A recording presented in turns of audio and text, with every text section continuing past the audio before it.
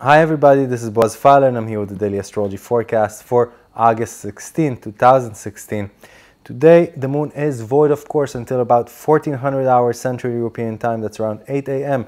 Eastern Standard Time, when it moves into Aquarius, bringing this electrical, fast-moving energy, much more cerebral into our daily routine.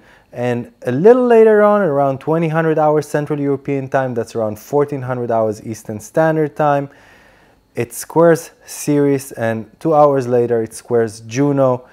This could be a sensitive time for relationships, especially long-term relationships, and the give and take in relationships is on the table. How much do I give? How much do I take?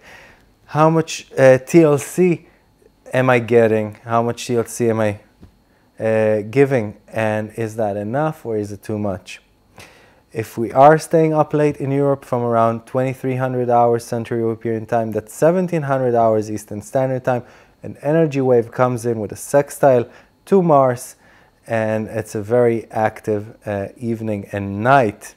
And that's great for any kind of activity that we want to utilize it for. This is a time of breakthroughs, it's a time of innovation, it's a time of surpassing challenges that we've been facing for a while, if we're brave enough and wise enough to change our ways and to leave some of ourselves behind, understand what's not beneficial already for our future, and be brave enough and wise enough to just let it go and be part of our past and not part of our future. And that can actually provide us with the breakthrough that we are looking for. The aspects for what I said now is Sun trining Uranus, quincunxing Chiron.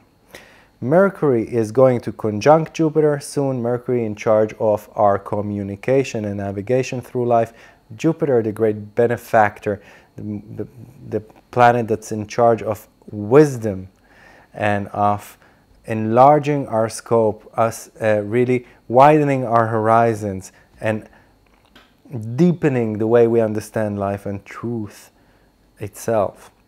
So when it conjuncts the planet of communication, there is a lot of important communication to be received and sent.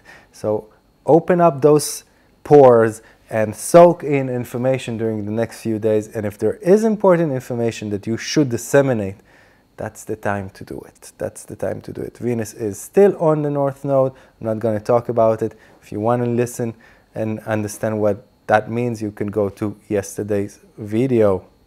So, we'll be talking tomorrow about the conjunction between Mars and Saturn coming up. Thank you for listening. This is Boaz Fyler. Goodbye.